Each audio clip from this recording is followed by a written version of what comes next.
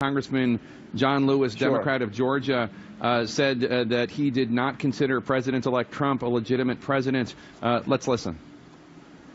I don't see this president-elect as a legitimate president. You do not consider him a legitimate president. Why is that?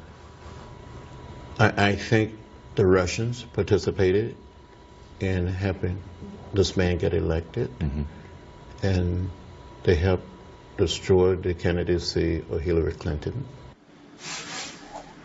What do you make of that, sir? Is President-elect Trump a legitimate president? Absolutely. Now, let me just say it this way.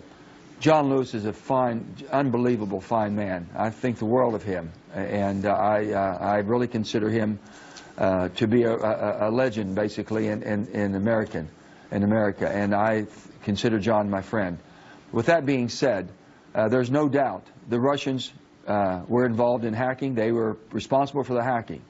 But there is no credible evidence showing that intervened and had one iota to do with the outcome of the election. Donald Trump won West Virginia by over 42%. I can assure you the Russians had nothing to do with him winning by 42. Now, with that being said, we've got to move on.